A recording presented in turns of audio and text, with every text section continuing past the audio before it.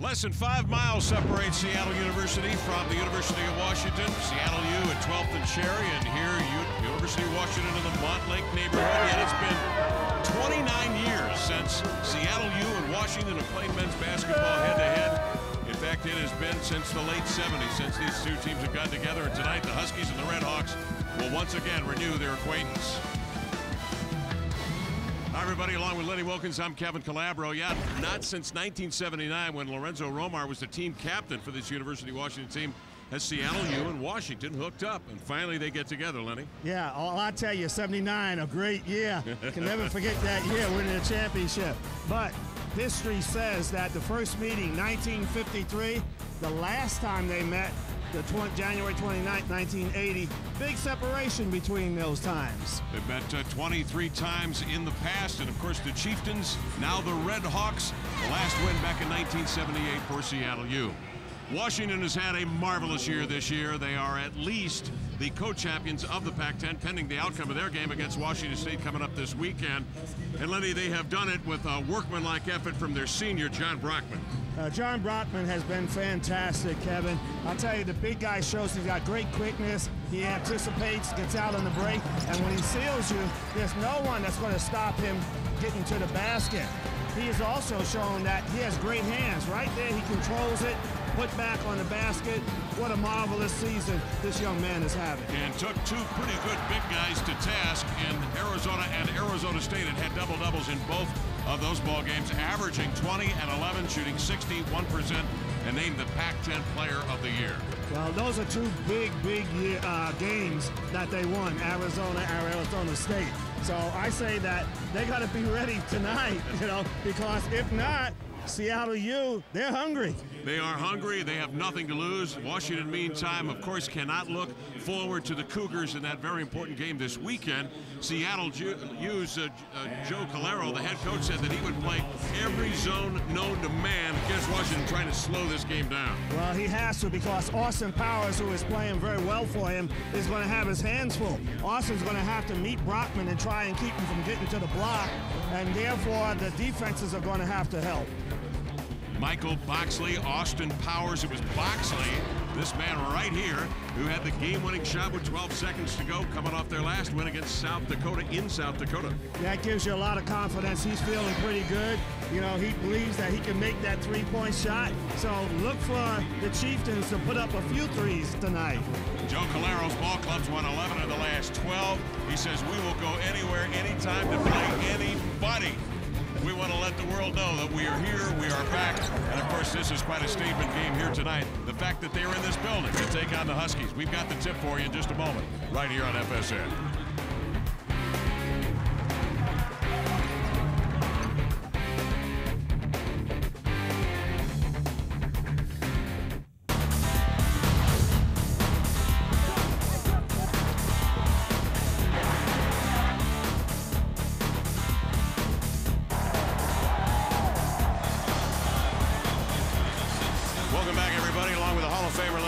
Kevin Calabro here inside at Bank America Arena in Seattle, where the University of Washington Huskies are about to take on Seattle U, a renewal of this great rivalry, the 24th meeting all time between two universities that are separated geographically by about 5 miles.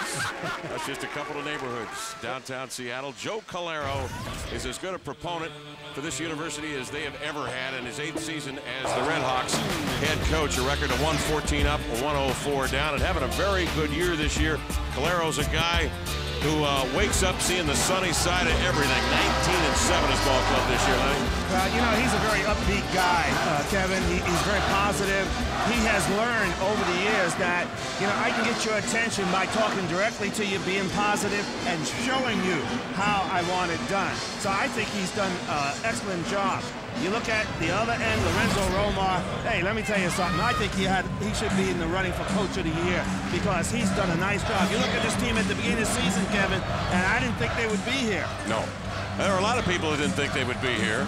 Lorenzo probably thought they had a pretty good shot with some good people coming back, namely John Brockman. Justin Detman has had a magnificent year this year. Quincy Pondexter coming back as the junior.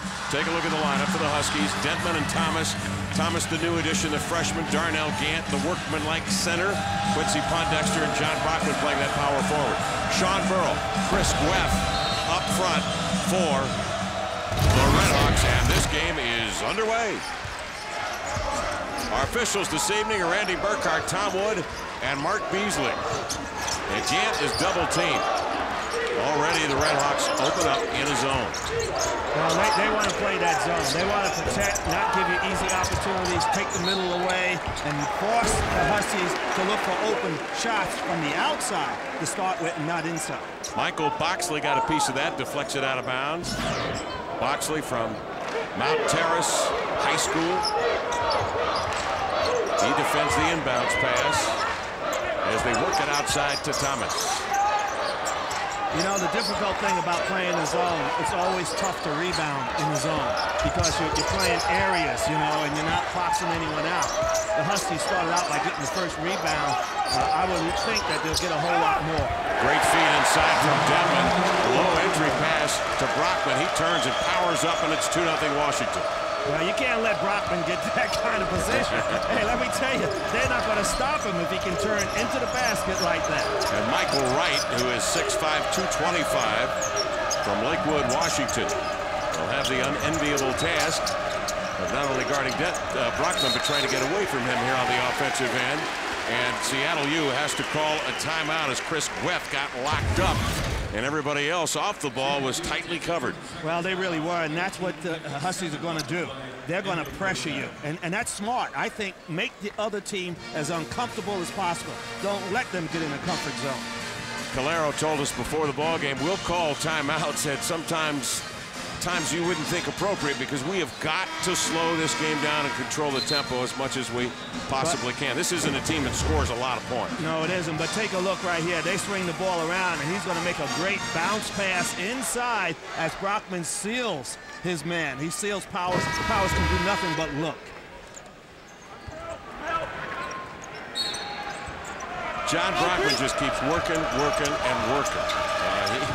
He knows if he's not having a good scoring game, he can rebound, play defense, and of course create a little havoc in the paint.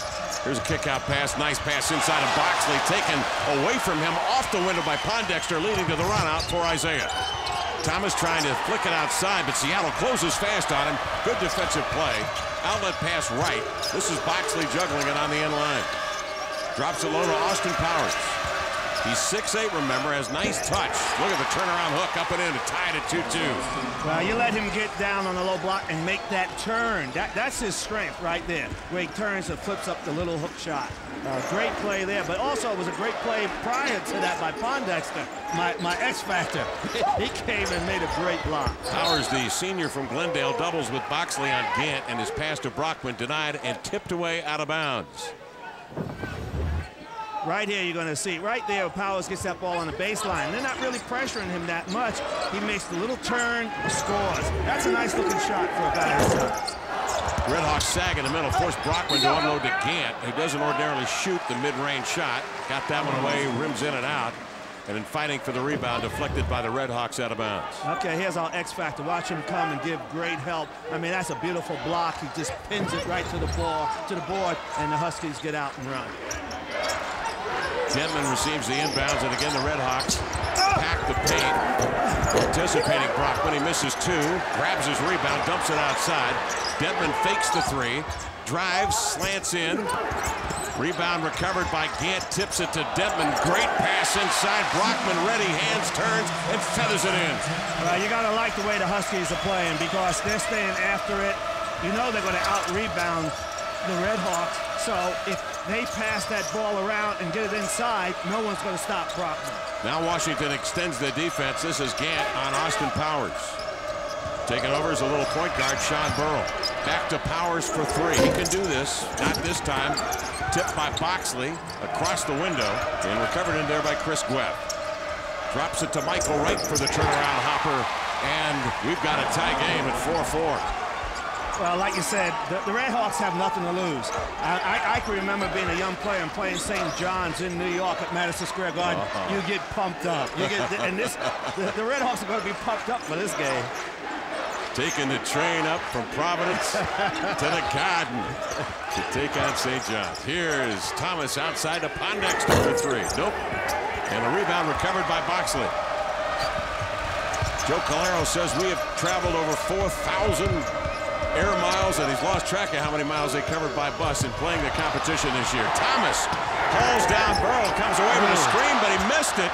He had the pick, but missed the lay-in. Seattle U comes the other way. Seattle U just dodged the bullet there because they get the ball, they get out, get a chance to run. But Isaiah, he's going to stay up and keep pressure. If you don't take care of the ball, he, Dentman, and Winoy comes in, all those guys can stay up. Look at the pressure right there. Forces a turnover, and now he's got clear sailing, and he probably should have laid it off the board. And as you can see, just hauled down Burrow by the jersey. Very physical game already. Seattle U will trap now at the elbow. They'll come out of that. But then they've got a 1-3-1 just as Oregon State likes to play. And that gave Washington a lot of trouble the first time the two teams played down in Corvallis. They had a difficult time in the first half with that 1-3-1. And this time Washington will turn the basketball over on a 3-second call. Yeah, Brockman was caught looking that time because Seattle U is trapping, double teaming. They're going to make you make the extra pass. Good game here early. Score tied 4-4. A 4-4 ball game with 15:58 remaining in the first half. As promised, Seattle U has come out with a variety of zones. We've already seen the 2-1-2. We have seen the 1-3-1. Offensively, Washington extends their defense. Well, Washington got a piece of that. Yeah, Washington's going to do a good job. They're going to come out and put some pressure on Seattle U. See, make them handle that ball. Make them move it around more than they want to. Elston Turner in the lineup for Washington, along with Vanoy Overton and Matthew Bryan Amonick. And it's Overton with the pick. He'll slide to the glass and lay it up and in. And that's what Vanoy Overton has given his ball club all year, Lenny, that pressure defense. Yeah, he comes off the bench. He's ready. He's playing a passing lane. He sees the floor extremely well. And that allows him to make a lot of good steals. Weth enters the ball here to Austin Powers. He'll turn, backing in Matthew Bryan Amonick. This is Brockman with the recovery. Overton on the push, and Elston with the three in transition. Nope. Michael Wright digs it. Nice pass, cross court on the bounce. Boxley will take it. That's a tough shot. Get it out. At the rim, Matthew Bryan Amonick. So one and done again for Seattle U. Washington obviously has a decided height advantage up front. Bryan Amonick, 6'9", with long arms. Brockman listed at 6'8", more like about 6'6 and a half, but very powerful inside, about 240. And he spins. Boxley anticipates, rips the ball, but a foul called on Boxley, and it sends John Brockman to the line. Well, that time they were in kind of a matchup zone, and when you're in a matchup zone, you almost wind up with man-to-man. And if you wind up man-to-man with Brockman on a low block, you're going to have your work cut out for you. Brockman has recorded double-doubles in 4 of the last 5 games, including the 2 big ones against Arizona and Arizona State, up against some very established big men. And, of course, with a win this weekend against Washington State, the Huskies will clinch all by themselves the Pac-10 title. They have clinched the title, but could be the co-owners of that title should they lose against the Cougars. And should UCLA at home this weekend beat both Oregon and Oregon State. Well, you can't say enough about Brockman's improvement. I tell you, you look at his free throw shooting this year compared to what it's been in the past, and he's really focused and concentrating on making those shots. Brockman recovers the rebound and a long Powers miss. Overton on the push. In a front court, Denton enters quickly to Bryan Amonick. Has space. Turner right into the trap, threw it away, deflected, and it is recovered by Burrow. Burrow, good-looking athlete. Long, lanky. Outside they go to the lefty, raising for the 3. That is in and out. That offering from Drew Harris. Brockman ahead of the pack, takes it up and in, and Joe Calero and Seattle U need a timeout as the Huskies, following that timeout, got an adjustment. For one thing, Lorenzo Romar sending 3 guys off the bench, Lenny. They got the message quickly. They lead 10-4. They really did, because he wants them to keep the pressure out there. Right here, you're going to see Overton gets the ball. He looks up ahead. He makes a great pass. Brockman shows he has good hands. He makes a great catch on that. Brockman, 8.6 boards already. Yeah, and here again, you get to see a good look. I mean, that's great control for a big guy. Running, catching the ball, and then have the presence of mind knowing where he is to lay it in. Brockman said it's just now starting to settle on him, that he's closing in on the close of his career here at the University of Washington. What a career it has been. Look at him, he's 4th in scoring, just a few points behind Todd McCullough. Bob Hubriggs, Chris Velp, 1, 2, 3. He's already the all-time leader in rebounds for the University of Washington, averaging this year better than 11 per ball game. Michael Wright handling it up top. Nice little back cut. But again, the Huskies recover defensively, but Powers has the second offering, and they'll lay it up and in. Yeah, well, the Huskies gave good help then, and the Seattle U recovered it, and they got on the boards, got a second opportunity there. Ryan Ammoning off balance. This one. And the Huskies can't get possession as Brockman had it go off the fingertips. Seattle U will take it. Substitution for the Huskies. Justin Holiday will step in.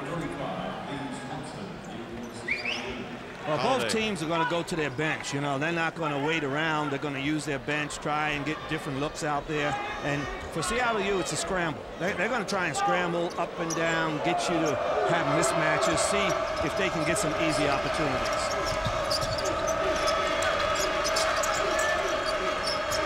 Aaron Broussard is number 2 for the Redhawks. Powers is the man in low. And a substitution in the lineup. Lee Swanson from Montlake Terrace, 6'7", 210 senior, coming back after an injury. Justin Holiday, known as the fireman. And Swanson, his counterpart, Joe Calero, said, we miss his defense, we'll need him. And that link at 6'7" inside, if we have any chance. Chris Weth with it. You know, Holiday and Overton, they really bring defense off the bench. Long arms, quickness, and they look to pressure the ball every time. Oh, Lenny, look out now. Little French pastry, baby. Yeah, yeah. Going around the world, finishing lefty with the reverse. Isaiah Thomas, I love watching him. Don't you? I mean, well, yeah, he's no fear in him. You know, you get out on the break, and look at this play by Holiday. They're starting to feel it right now. Seattle U may have to call another timeout to stop this. Holiday looking off the defender and laying it in. Powers holding. What's been most impressive is the Husky defense. That's, you know, no sooner do I brag on the defense than there's the first drive of the game. Chris Weth getting into a crack, laying it up, but it will not count. They say he's fouled out on the floor. Right here, good defense, get the ball out. Thomas is out front on the break, and he takes it to the other side of the basket where he knows no one can come and help, lays it off the board. That's a nice play, and that's being real smart on Isaiah Thomas's part. 461 points this season, ties University of Washington freshman record. With one more point, he would surpass Spencer Hawes and his name in the record book. I think that's going to happen. I think it may happen here in the next 15 seconds. Broussard goes to work. They dribble it out of there, and then Pondexter gets all over.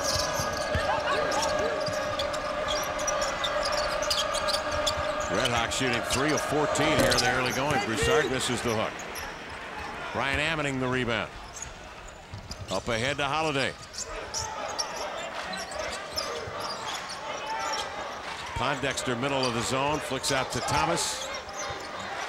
Good movement of the ball, quick movement of the ball. Holiday shovel to Quincy Pondexter.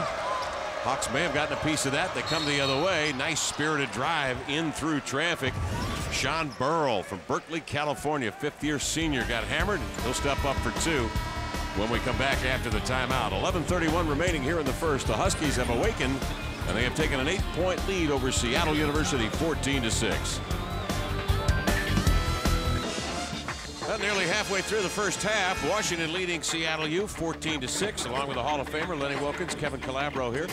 The Red Hawk is in attendance as well.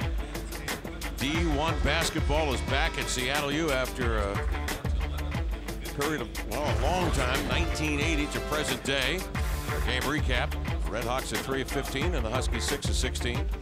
14-7 rebounding edge held by the Huskies and a 12-2 point in the paint advantage.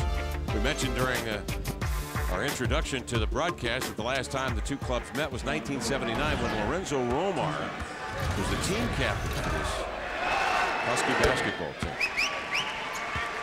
And then they went off into the wilds of the NAIA at Seattle U.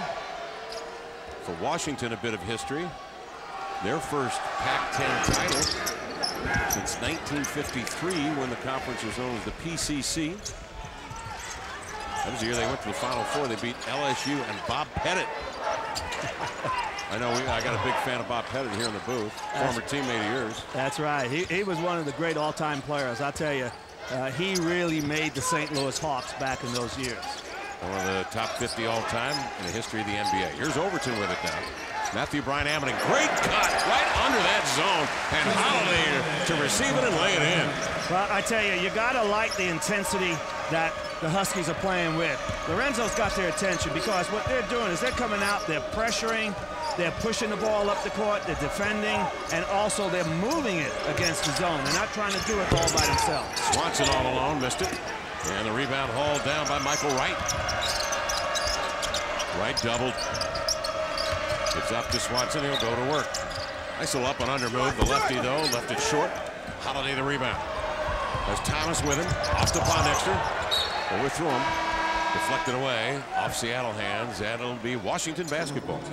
Well, you got to pass the ball against the zone. And if you do, good things happen. Right here, they swing the ball around. Go to the top. Great area to pass the ball. Great cut underneath. And they get a score. So, you know, you got to move it against the zone. Holiday comes out, and immediately Cameron Dollar is talking to him about that last fast break, Lenny. It's good coaching as Cameron. And then Jim Shaw will talk to him a little bit, too, about how that was set up because he had Thomas on his left side. Yes, yes. Kick the ball to the wing, up ahead, and usually what happens, the defense shifts, it'll come right back to you. That's good coaching. That's what you want. You want when your players to come out of the game, someone is telling them what's going on, what happened. Holiday, just a fine player. And, you know, he's a selfless player, and each one of his teammates are selfless players. That's why Washington has gotten to where they are. They're good kids. Good young men. They really are, and you know, their coaching staff does a great job. They keep the players informed. They talk to them. These players respect one another. Brockman steps up at the line, and that free throw line has been a problem for the Huskies. Well, in the first half of the season, it was a real issue. Second half, they started to iron that out. Again, it was a lot attributed to coaching and the repetitive nature of their drills, the ladder drill. You probably know that story by now. Here's Brockman inside. Missed that little hook shot. The ball deflected out of bounds. The Huskies now shooting 69% as a team for the year. Not great, but sure better than it was in the first half of the season. And in conference, shooting 73% at the line. Yeah, and it'll get better as the season comes down to the end. And by the time they start to go into the Pac-10 tournament and also the NC2A, hopefully their free throw shooting will improve tremendously. Huskies set up and again attack that zone by flicking it inside of Brockman, who had backed Michael Wright all the way to the cup. I tell you, you get that kind of position, I can score there. I'm just teasing, but you let a guy like Brockman get that close to the basket where it's just a flip, he's going to make that. He's too good. I believe you can score from there. Here's twisting into the lane. The Red Hawks drew Harris. Harris is fouled. Well, a moment ago, Austin Powers put a bone-jarring screen on Thomas, knocking him to the deck. Well, the Huskies are just going to be too tough in the paint for Seattle U. I mean, you know, you're going to have to double-team trap way ahead of time. You can't play behind a guy like Brockman. He's going to get too many opportunities.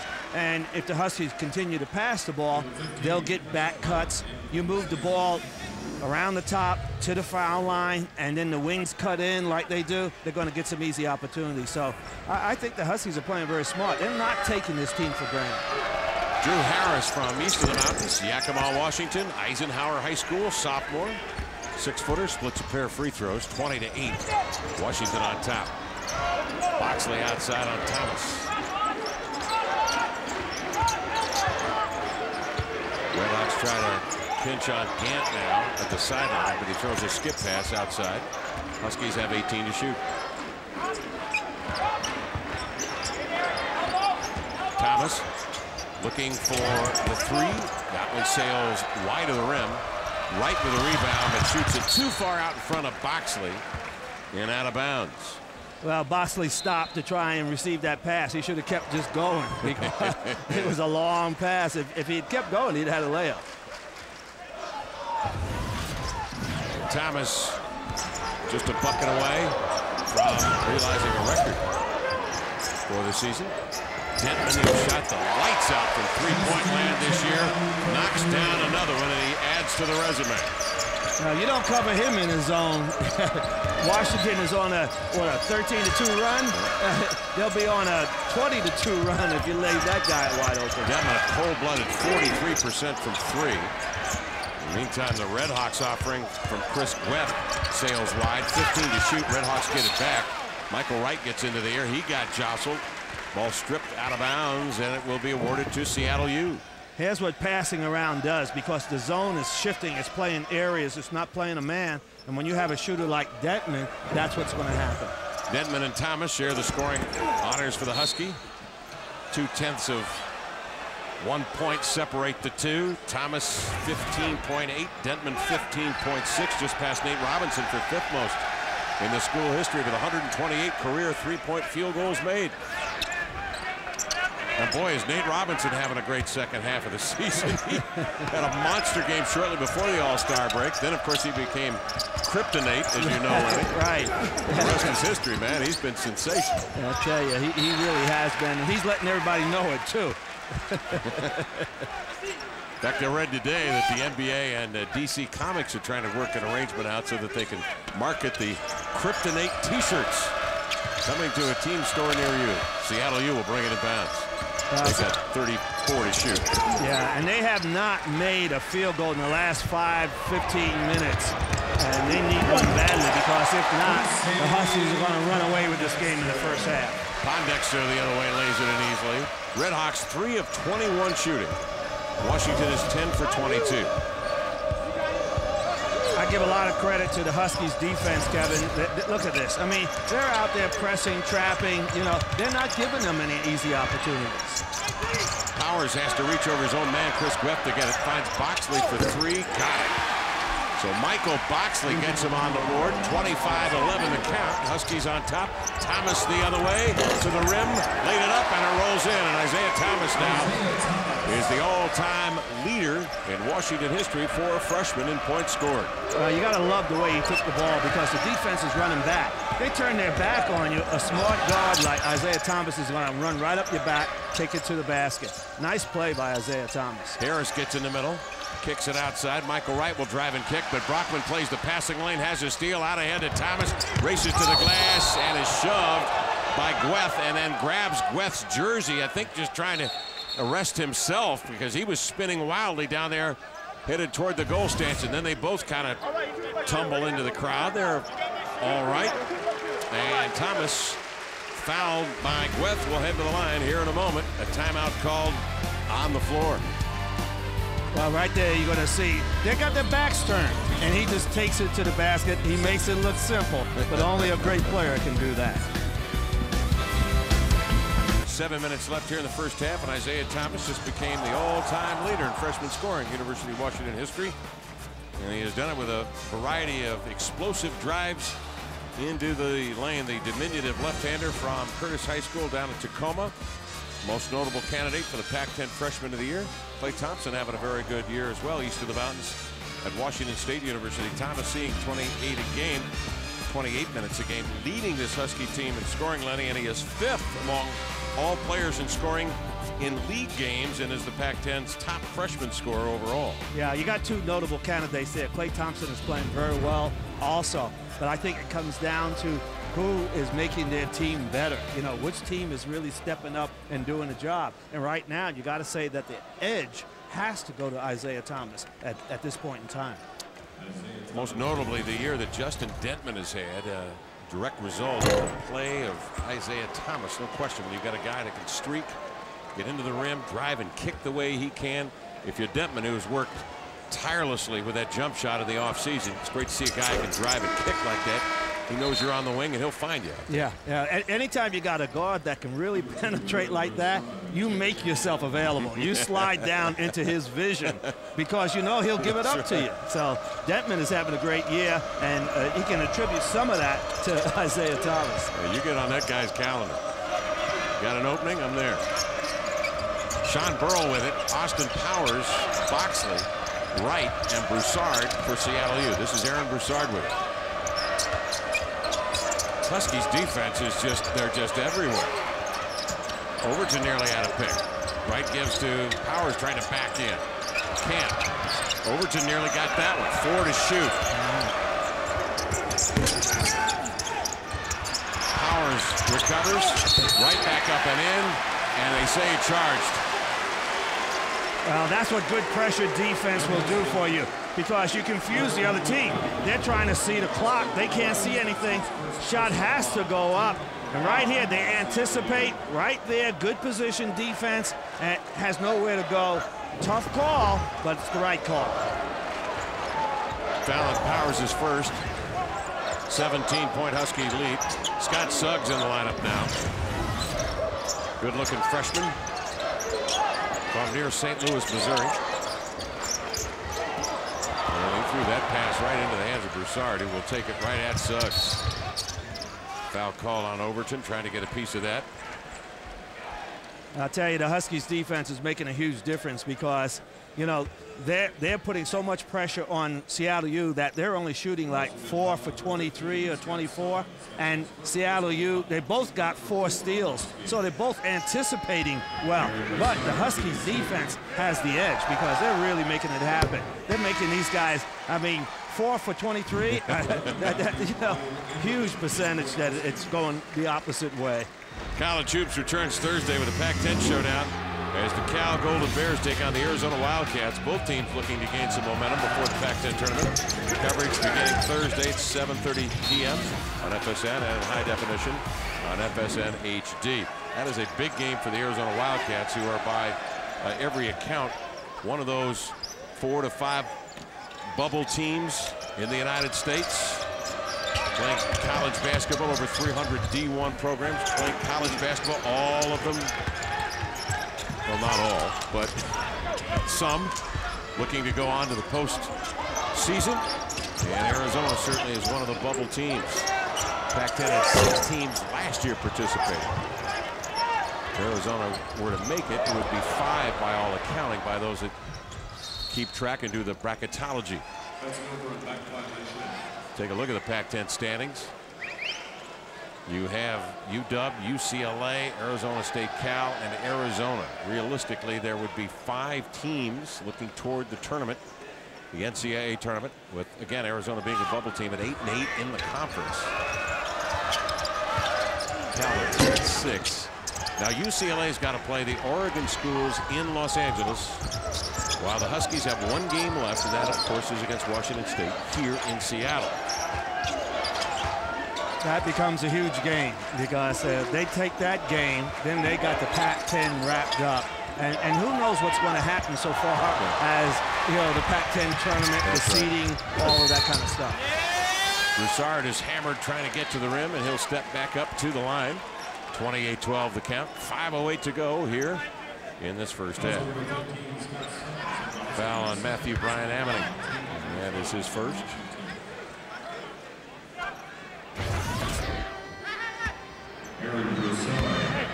Broussard averaging 6 points, 4 rebounds, and seeing about 15 minutes per contest. Broussard has played in all 26 games this year. He is a freshman, so he will be certainly counted upon in the next few years to bolster this program. He is from Federal Way High School. That's what Joe Calero will have to do, is recruit here from the area. And as we know, this area is rich in basketball talent coming out of high schools. It's just a matter of keeping them around here. Yeah, and I think when you have programs like this, like, you know, Gonzaga, like Washington State, you know, like the Huskies, and then now Seattle U, they're going to keep some of those players here. Gonzaga 14-0 in the West Coast Conference. They'll go to their tournament play. Been a lot of talk about Seattle U possibly joining the WCC. They have to first be invited. They have not yet been invited. And then Joe Calero was telling us that they also are developing a men's baseball program at Seattle U with some other programs as well, golf being another one. And they would like to, when they go to a conference, and it wouldn't necessarily be the WCC, but when they go to the conference, they obviously want to play more than men's basketball, more than one sport in conference. Exactly, Kevin. They want to see that you have a full program, right, whether it's tennis, volleyball, baseball, soccer. You have to show that. You show that, then they want to invite you, because now they can set up a great program. Well, a road back to Division I for Seattle this season. They have been allowed to play a mix of Division I and non-Division I opponents. They would not be eligible for the NCAA tournament this year. They would be eligible, however, for the NIT and 2 other postseason tournaments. Next season, they will be required to play a full Division I schedule. They'll be eligible for NCAA postseason in the year 2012 and 13 academic year.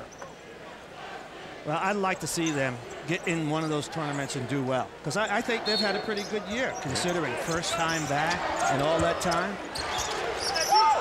Overton will bring it in bounds to Pondexter.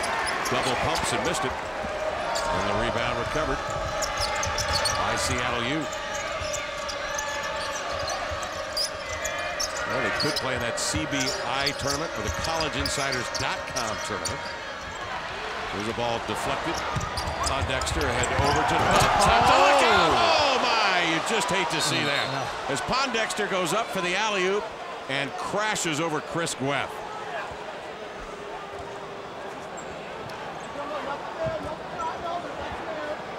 This is what coaches worry about all the time, especially when you have a game like this and you know you got a big one coming up. You don't want to see anyone get hurt.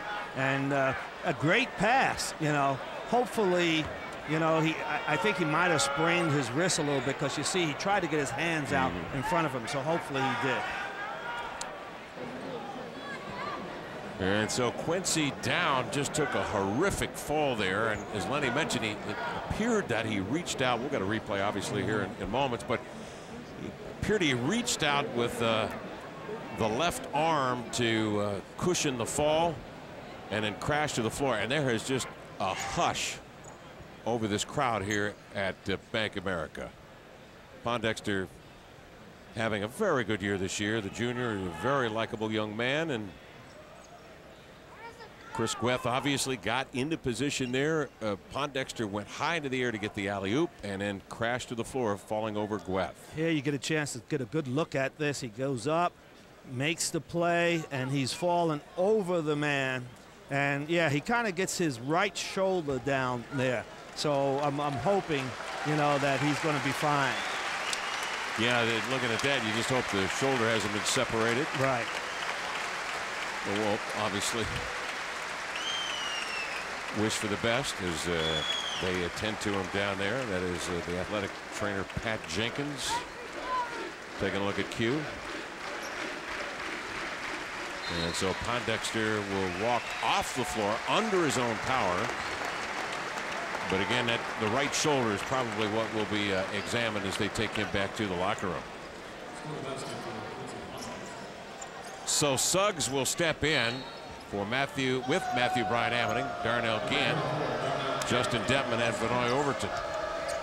Seattle U up the floor. They've made just one field goal in the last 9-19.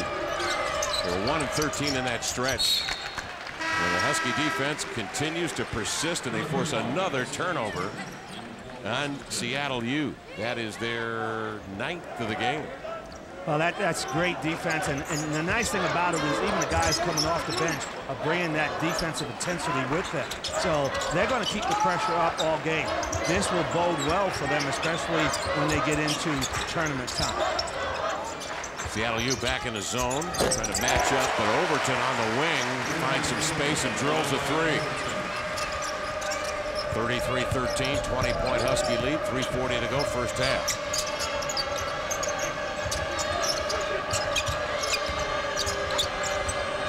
Aaron Broussard off to Chris Gweth. The pull up Jimmy. Got it. Nice look there by Gweth. Gentman outside for three. Rebound deflected. Gweth trying to pick it up off the floor. Austin Powers is there. Look out, Michael Wright handling it on the open floor, and Dentman just picks his pocket. That's good defense. A guy is running down the floor, not paying attention. Just come right up behind him and take it away. Fifth steal for the Huskies. Darnell Gantt, good-looking turnaround hopper by the freshman from Crenshaw High School, redshirted last year, and he has been a big part of the Husky success this year.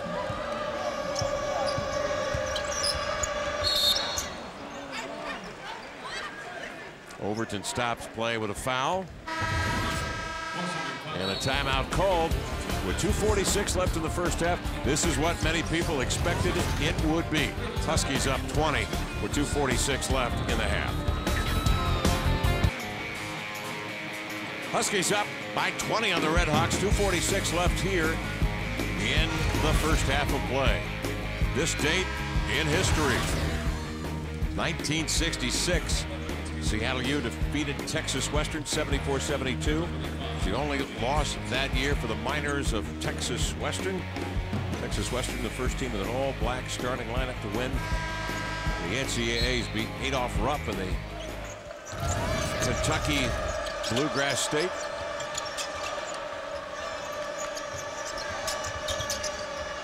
Pat Riley on that team. That Kentucky team. Pat Riley, Tommy Cron.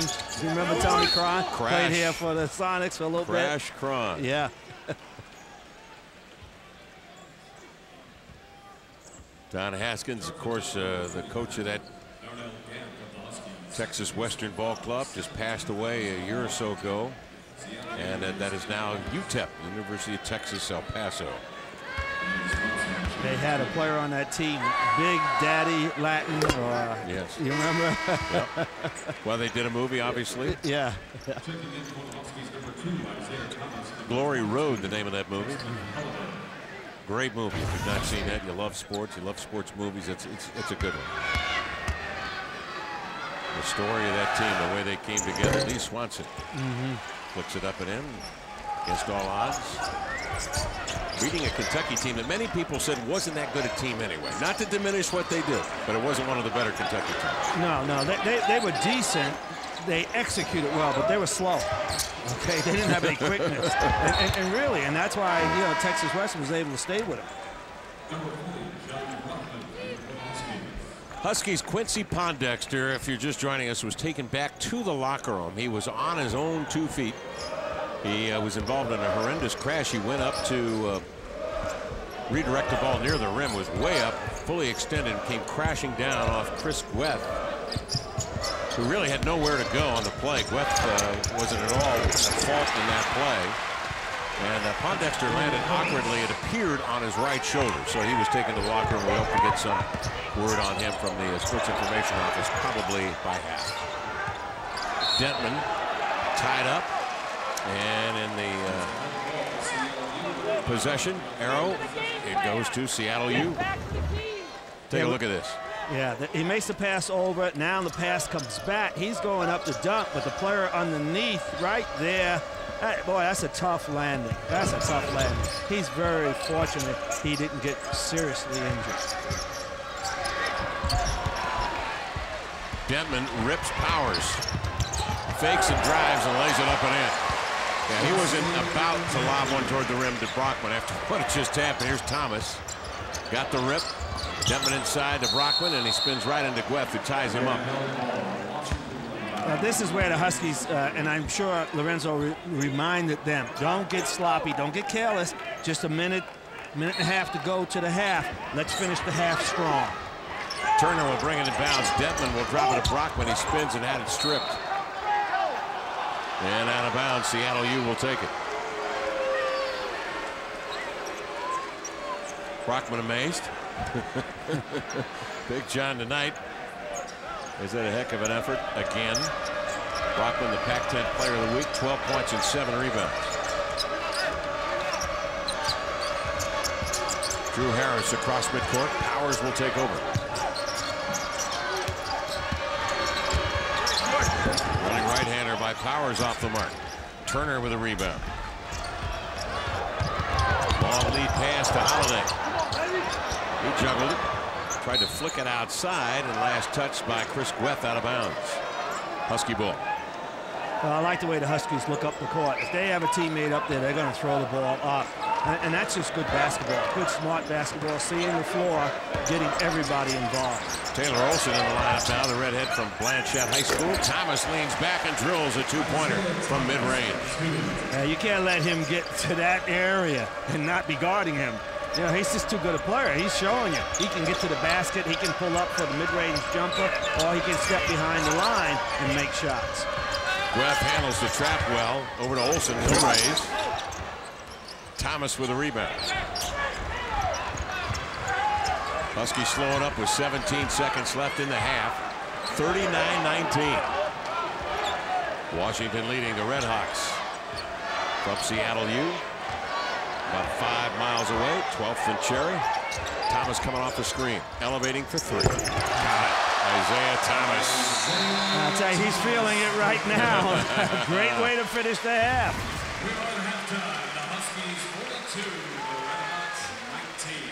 You'll see right here, he's going to take it down. He's aware of the clock. He gets them to drop back, goes up. No one really challenges him. What a great look at the basket.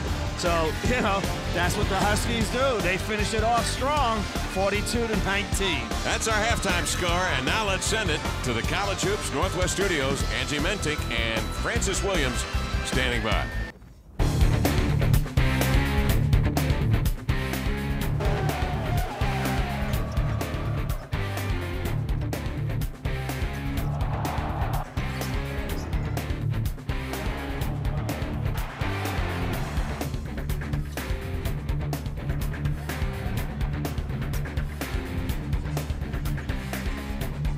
Good news here from the Bank America Arena in Seattle. Quincy Pondexter is out on the floor. He actually is taking his warm-up off, and it looks like he's going to start the second half for the Washington Huskies. There was a moment there where there was a collective gasp here among the crowd. It got silent as he was down on the floor. He took a terrible fall, tumbling down on his right shoulder. Did get up on his own 2 feet and walked off with the assistance of the trainer, Lenny, but that had all the indications of maybe being a season-ending injury. Well, it was a very scary moment, Kevin, and I've been told that he has bruised ribs. So, you know, when he tucked his arm underneath, you'll take a look as he gets out on the break here, he makes the pass, and now he's going up, and he doesn't see the guy behind him, and turning over like that, I'm sure those ribs got all twisted up. So, you know, he's back, and that's what's good. He's going to start in the second half. There is Quincy being helped out of the arena and back into the locker room, and he's a gamer. He is going to start this second half. In fact, Lorenzo Romer is going to start his starting lineup here to begin the second half against Seattle U. 42-19. Lenny, we talked at halftime off the air about the necessity for the Huskies to end this issue here in the opening 5 minutes of the second half. Yeah. You want to get your unit out there. You want to keep the rhythm going, the flow of the game, and now you want to put this team away so that you can make liberal substitutions and get those guys on the bench. Redhawks open up in the zone as they have played through the entire first half. And they force a turnover. Boxley with it on the break. Gant deflects this one. Joe Calero and the Redhawks bench thought maybe that should have been goaltending. Did it hit the glass first? Don't know, but Gant took it away. Here come the Huskies. Bentman has it jabbed away. And trying to flick it down the floor. The Redhawks give it away. Brockman ends up with an easy bucket. Real nice play by Isaiah Thomas because he saw Brockman in the middle there. And the big guy is not going to give up on anything. So they're going after it. So you want to put this game away soon. Let's get these guys off the floor. Take a look at this here. You see right there, great pass by Isaiah Thomas. Now they're going to get out and get the ball at the court. Brockman sees it. Now he takes off and makes a great block. Blocking Michael Wright, and now the Redhawks bring it in bounds. Boxley out on the wing to Burrell. Disrupted by Dentman, had a piece. Pondexter trying to hand off. Pondexter goes to the floor. Brockman goes to the floor. Getting very physical here in the opening minute and 15 seconds as Boxley trips up Brockman. How about Pondexter? He goes to the deck after suffering bruised ribs in the first half.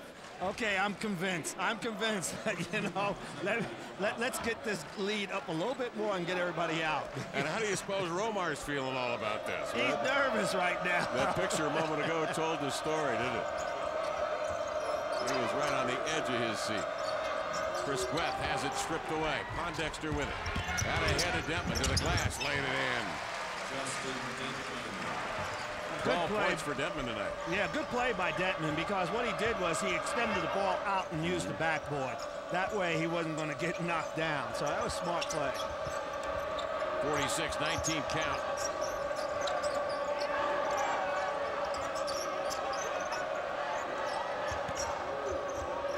I suppose you got to ask yourself, what's the criteria here in terms of what's the magic number for a lead?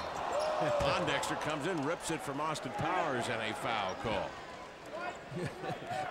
Yeah, 46-19. That's the criteria. Yeah, no, I'm only kidding. Up 27. I mean, it's...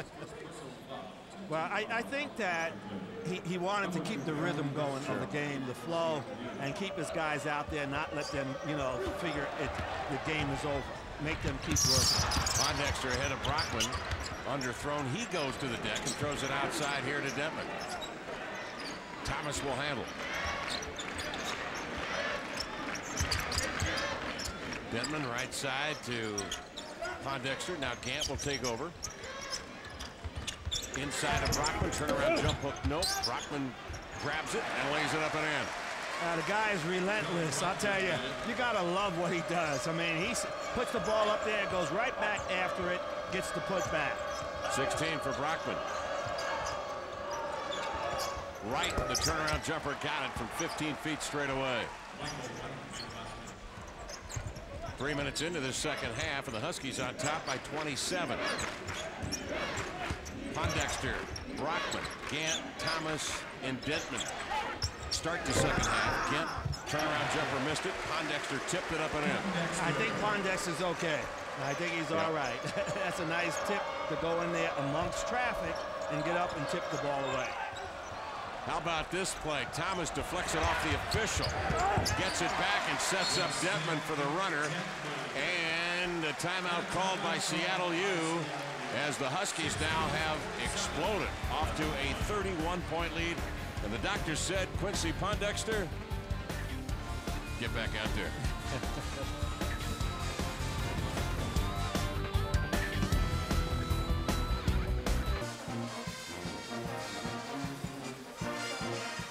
Huskies leading Seattle U 52-21. Washington ranked number 16 in the country. Having an outstanding year, John Brockman, all-time leading rebounder for the Huskies, and he is right now fourth all-time leading scorer, closing in quickly on Tom McCullough for number 3. He's done it in a variety of ways tonight. Well, he really has. You got to give this big guy so much credit because he's inside, he's fighting on the boards, he gets putbacks, he comes out and he plays defense. And if you look at the players, the candidates, you know, James Harden's playing pretty good, but I think Brockman is way ahead. I think you've got to think about Brockman, maybe Collison, and then Hill. That's the order I would have them in so far. You know, what have they done for their team? So Brockman's been the bedrock, 15 points, better than 11 rebounds, shooting 53% from the field. And Of course, you cannot quibble at all with the results. A 22-7 record for the Huskies. 13-4 in conference. 7-1 at home, 6-3 away in conference. After the timeout now, Matthew Brian Ammoning steps in for Brockman. Thomas, Dentman, Gant, and Pondexter stay on the floor. This is Broussard inside. He'll lay it up and in. And Brockman comes out only because he opened up a scratch. He's got a Strawberry on the right knee. Otherwise, I think Lenny Heat would probably come in after that timeout. With the 4 minutes gone by and a half, Gant long-range jumper got it. Darnell Gant. If the Huskies keep playing the way they are, they're moving the ball, they're playing a great defense, they're scoring, I would say that Brockman may not get back in the game. Powers will throw outside of Broussard. Boxley handles.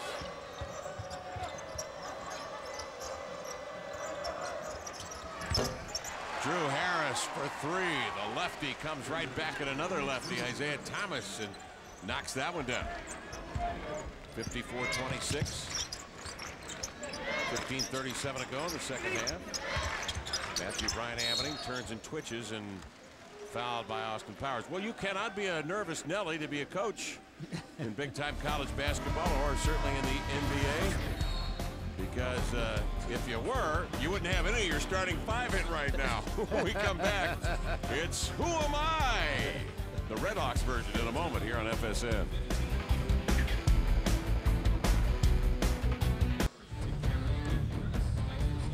Huskies up a whopping 28 on the Redhawks from Seattle U. 15 and a half minutes to go in the second half.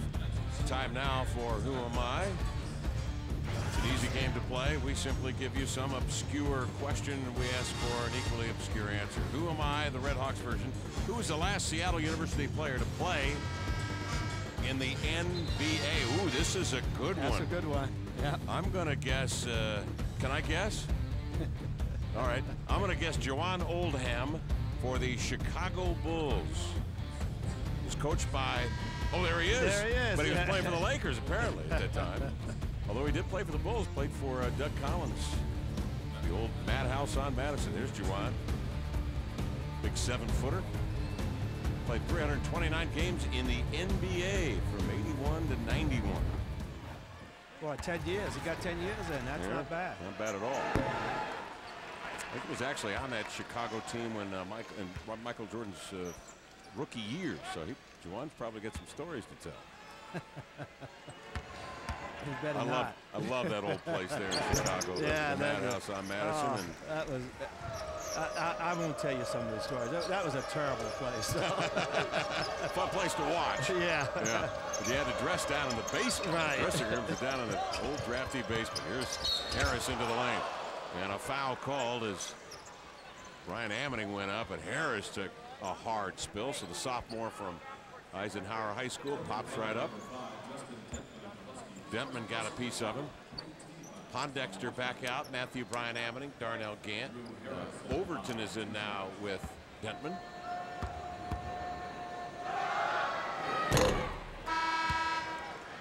Harrison is he can be a decent player. He has some good quickness. Yeah. He can get to the basket. You know, the big thing is that spacing on the floor, because Seattle U right now is not shooting the ball real well. That allows the Huskies just to collapse. And Harris hits the second.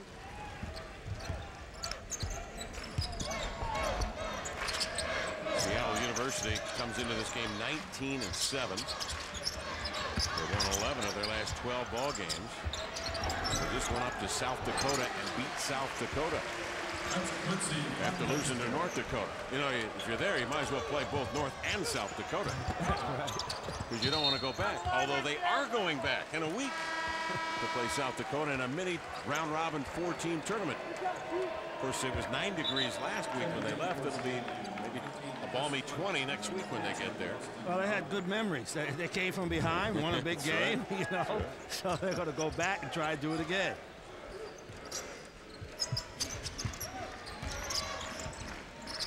Matthew Brian Ammoning, nice pass in close quarters to Pondexter for the land.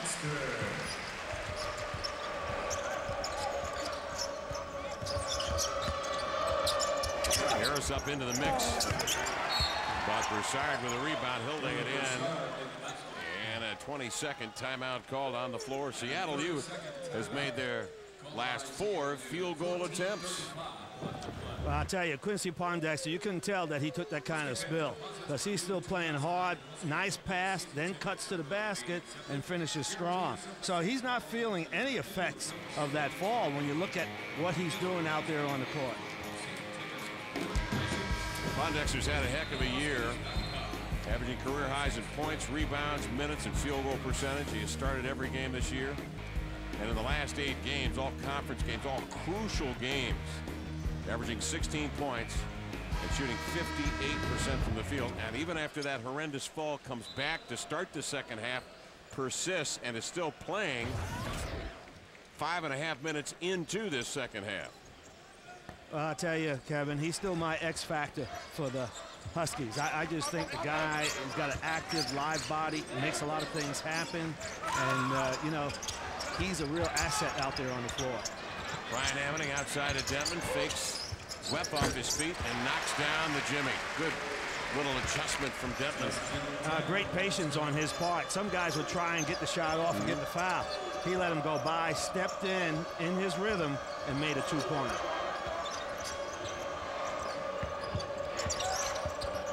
This Red Hawk team has beaten Eastern Washington at Eastern in overtime. Powers with the rebound and put in. They beat Loyola of Los Angeles, a member of the WCC, back at Key Arena in a game we did back on New Year's Day, as a matter of fact. Lost narrowly to a Portland ball club at Portland by 4. That's a team that beat the Huskies, remember, at the beginning of the year. Now, Huskies have come a long way from that time, Kevin. Yeah. I remember doing that game at the studio, and I just couldn't believe how the Huskies have played. But they've matured, they've grown together. You know, they really know how to go out and defend, and they're finishing games so much better than earlier in the season. The Englishman, Matthew Brian Ammoning, to the line from London, England. Having a very good sophomore year. In comes Elston Turner. He has, by all accounts, he's really slowed his game down this year.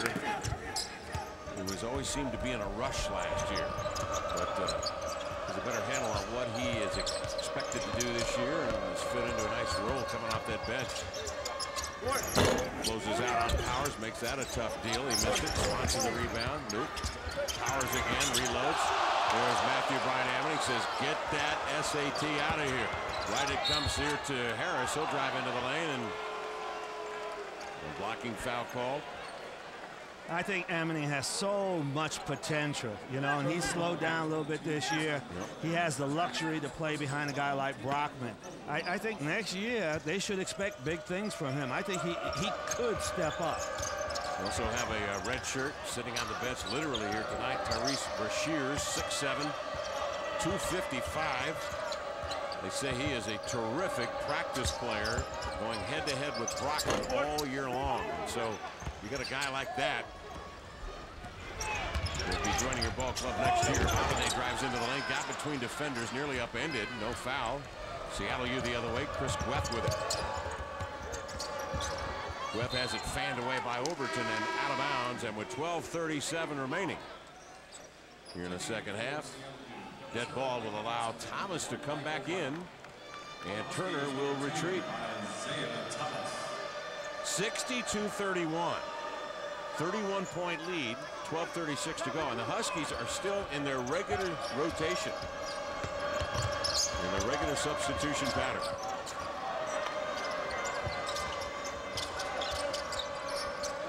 Gueth with it. And that's got to be all about rhythm, Lenny, I would think. If you, it'll be interesting to talk to Lorenzo after the game. Many people at this point would yank all their start. I mean, my tendency would be to do that. From the coach's standpoint, though, Lenny, he's probably, what's he thinking? Is he thinking, we got to carry this momentum into this next crucial game against Washington State? Not only the momentum, but the rotation, the rhythm of the game. You know, he doesn't want to lose any of that. And sometimes when you make a mass substitution, that's what happens. You know, so I can understand what coach is thinking. Well, a casual fan Maybe saying, well, gee, you just saw Pondexter get hurt. You don't want to suffer those injuries, but that's part of the game. You got to play. Well, you got to play, and I would say that you get down to the last 5 minutes and they got a lead like that, then you'll see everybody out of there. Look at that this hustle Husky play. team is still hustling, scrambling, diving on the floor for loose balls. Their defense has become a staple of this team this year. Been fabulous, and they want to carry that momentum into that game against Washington State. They never quit, never give up, get on the floor for the ball, make something good come of it. That is Carl Irvin, who played hoops at Seattle U. Clinton Richardson, who will go on to win a ring with the Philadelphia 76ers as a starting point guard. And, of course, also from Seattle U, the O'Brien twins, Eddie and Johnny O'Brien, who played so beautifully there in 51 through 53. In fact, met that Washington team in 53, beaten by Rubridge and company. Roy Overton with the pick, the dash to the lane and the lay-in. And the pressure continues out there from Washington. 64-33, 11-18 to go in the ballgame. 14 steals for Washington tonight. Harris is upended as he and Thomas collect one another. Well, the Huskies are letting the Redmen know that they're not on the same level with them. They're saying to Seattle U, you know, okay, welcome back, but this is what you're going to get right now. So they're continuing to play the great defense. They're not giving Seattle U a chance to do anything. Brockman the rebound, long outlet to Thomas, scoops ahead to Suggs, glides to the glass and slams it. Set up by John Brockman with that quick release in the outlet. He has 16 and 10 boards. Holiday with a rip, out ahead of Roy Overton, takes it up the shoulder. He's upended, and Boxley got a piece of him. I'll tell you one thing, Seattle U is a physical basketball team. They are making contact with you now. Well, they're making contact, but, you know, the Huskies are pushing the tempo. They're making them have to retreat. So the only thing they can do then is just reach, grab, push, shove, hold. That's what they're trying to do right now, because that's the only way they're even in this game. You're going to see a lot of substitutions pretty soon.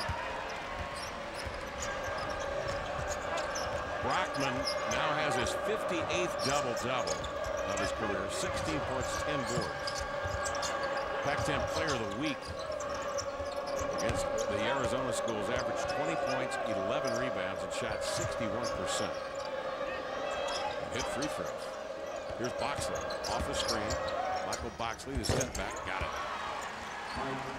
Boxley from Mount Lake Terrace High School.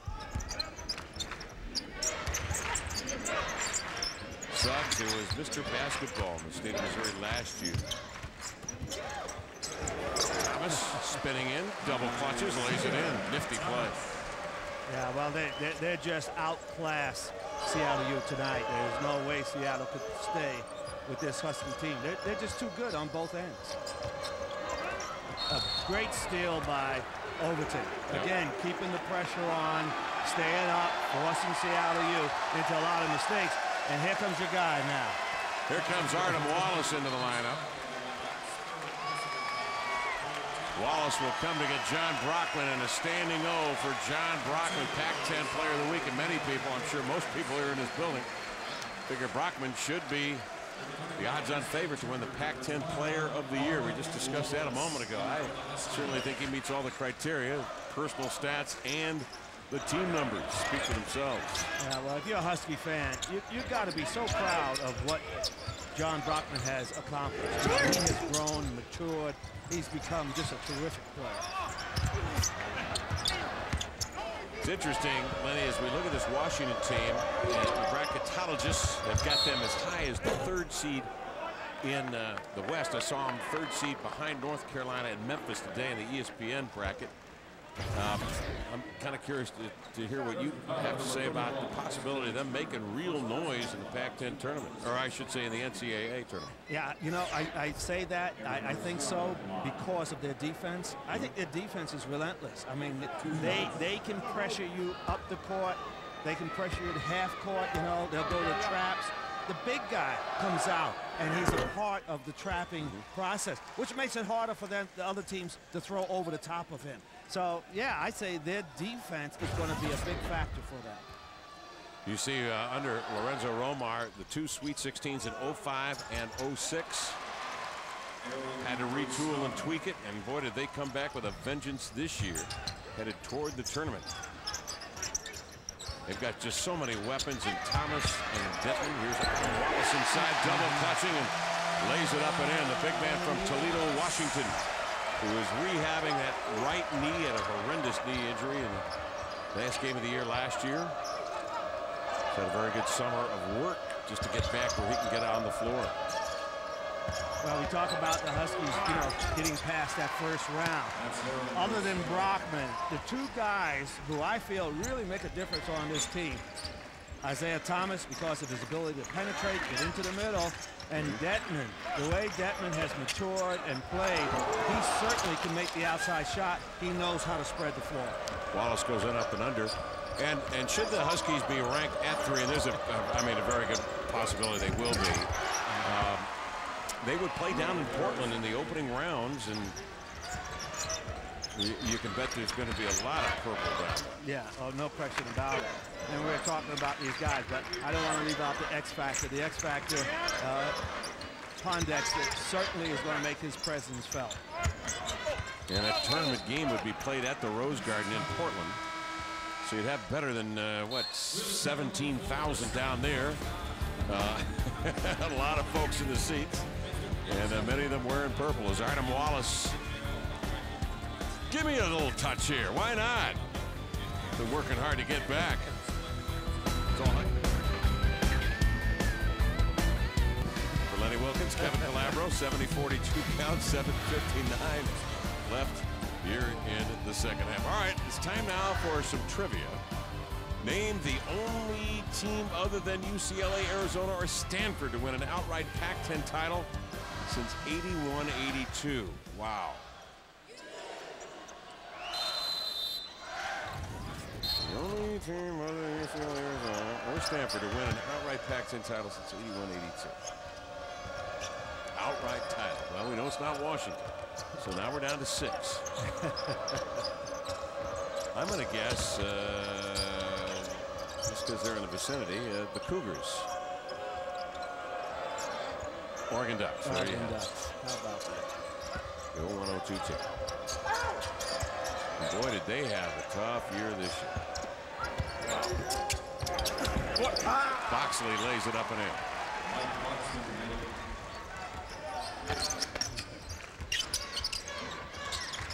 Okay, that's Luke Rednauer's group. Fred Jones played in the NBA. Luke Jackson was a first-round draft choice. Just didn't work out for him after an injury. Drafted by Cleveland, or ended up in Cleveland. That was his first stop. That's a pretty good unit right there. Luke Rednauer had a very good year this year. Continues to have a good year. Milwaukee's clinging to that 8th seed in the East. Good to see Luke flourish over there. Yeah, I'm really happy for him. You know, he's a great young man. He's working hard, and that's a good change. He needed the change, and that's working out well for him. And Seattle U's playing a little bit better now, but you know it's a different lineup out there. They're on like a 9-2 run, but you know Seattle, the Huskies have gone to their bench, and only player out there is Isaiah Thomas, kind of for direction. 6:51 left in this one. 70-44 the count. Thomas, a part of a very good freshman class this year. You had Drew Holiday down there at UCLA that people were raving about. DeMar DeRozan at USC. We mentioned Klay Thompson at Washington State University. There were some good ones this year to replace some very good players last year. UCLA, of course, lost 3 players to the NBA with Love and Bob Moute. And Westbrook having a terrific year this year at Oklahoma City with the Thunder. In fact, Westbrook was named the Western Conference Player of the Month for the rookie class. Thomas will get a curtain call. He comes out, as does Gant. Well, you talk about good young players. You know, the state of Washington is very fortunate because there's some good young players coming out for next year. So hopefully we can keep a lot of them here in the state. Well, Abdul Gaddy from down in Tacoma will be here at the University of Washington next year. Yeah, he's committed. 6'3" guard, big mitts. Wolfinger, the 7-footer, comes down with a rebound and a miss from Turner. So you got Wolfinger, Wallace, Turner, Suggs, and Overton on the floor with 5:58 remaining in this one. 72-44 the count. The Huskies really turned their year around after they were beaten by Kansas, the defending champions, who obviously lost a number of fine people due to graduation or actually moving on into the NBA. That was a case of just sloppy play. Too many guys playing one-on-one basketball, playing selfish basketball. Romar took him aside, and he laid down the law. And you saw him recover against Florida the next night. Although they lost the game, they played a better team game. And from that point on, it just clicked for them. It's amazing how that happens. Yeah, and you know, you give Romar the credit, like you were saying, Kevin, because he said, hey, if we're going to be a team, this is how we have to do it. We can't do it one-on-one. You may show that you've got some great individual talent, but we're trying to win. And they bought into it, and that made a huge difference. I'd like to see him play Kansas again now. Kansas, though, right now, is looking at their numbers today. They're on a real streak.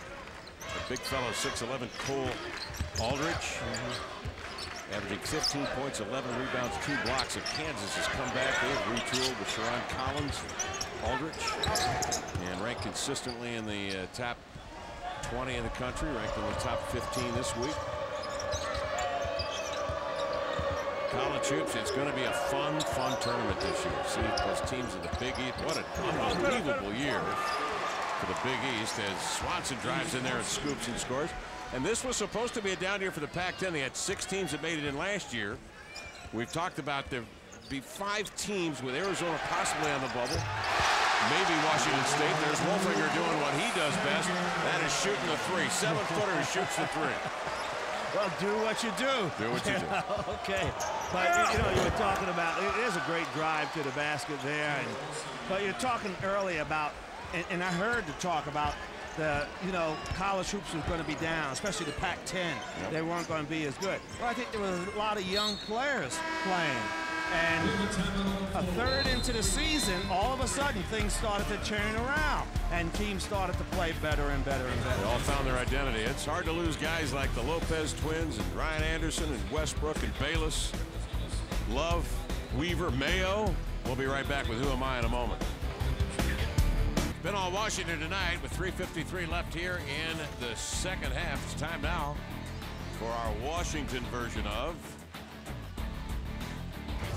I said our Washington version of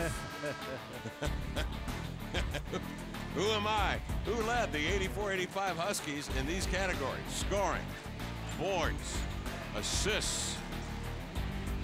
I'm going to say Herr Schrempf. I'm going to say Lorenzo Romar. No. No, boy, geez. He was playing with Purvis Short down in the Bay Area. There he is. Yeah. Well, Detlef was a great player, and you know, for the Huskies, he came into the pro, had a great career, still lives in the area, and actually shows up at games here. And his son playing for Bellevue High School tonight in the tournament. So Detlef not here, but he will be probably rolling in here this weekend when the Huskies take on Washington State. Now, this has been a banner night for the Huskies when you get all 12 players scoring. The coach feels good. Everybody goes in the locker room, feels good because they feel like they participated in the game. And when they win on Saturday, they clinch the Pac-10 all by themselves. They are guaranteed no worse than sharing the Pac-10 title, but 2 things have to happen. 3 things, actually. UCLA's got to beat both Oregon schools in Los Angeles, and the Huskies would have to lose against Washington State. Overton drives and kicks. Huskies have never won this Pac-10 crown and held it by themselves. This will be a great opportunity because they'll be all fired up for that game against Washington State. The atmosphere is going to be unbelievable in here. Well, you'll be able to feel the electricity. Here's Powers with a drop step. The turnaround hook won't go. Artem Wallace is after it. Wallace will not let go of that ball. He and Broussard tie up. Last Husky team to win an outright title. You got to go back to 1953 when it was the PCC, not the Pac-10. And Hubriggs was leading that crew. He's the only guy I recognized on that team. We mentioned earlier they beat a fine LSU team led by Bob Pettit in the tournament. And of course Hubriggs' number 25 retired here. And Brandon Roy's would join right next to him. His retired number just this season. Boy, what a great year it has been for Washington basketball. Wolfinger knifes in. And a foul call. You can see Hubriggs' number hung right up there, number 25. It didn't just cost, what, a week or two ago, they retired Brandon Roy's number. Yeah. What an outstanding young man he is, and player. Joe Wolfinger to the free throw line.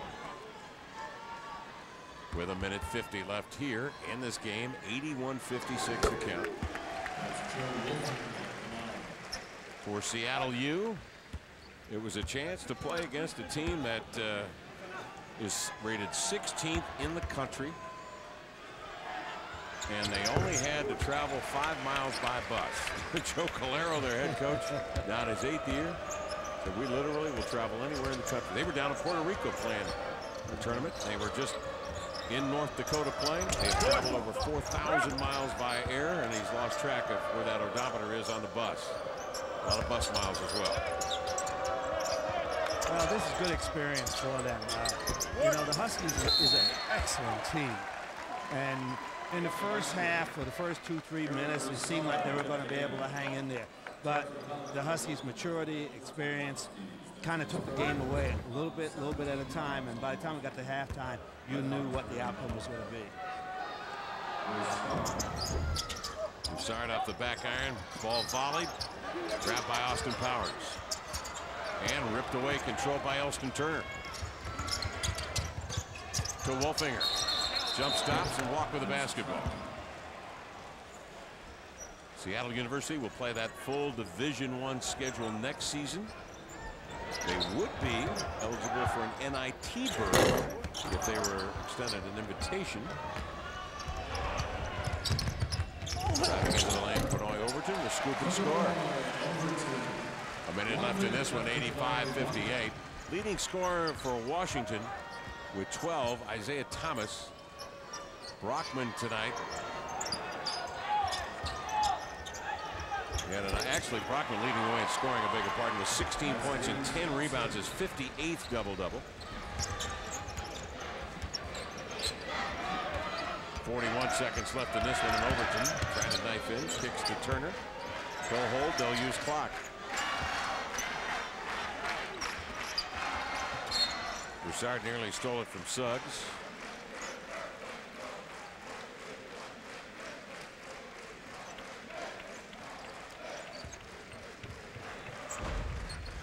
Lorenzo Romer still up off the bench, still coaching hard, expecting his team to play hard. Artem Wallace takes it up to the rim, powered it up and laid it in with 18 seconds left. 87-60. It's always hard for a coach, you know. You've got to coach the whole game. It's in your blood. You can't help yourself. Yep. And it's very hard to sit down no matter who's out there.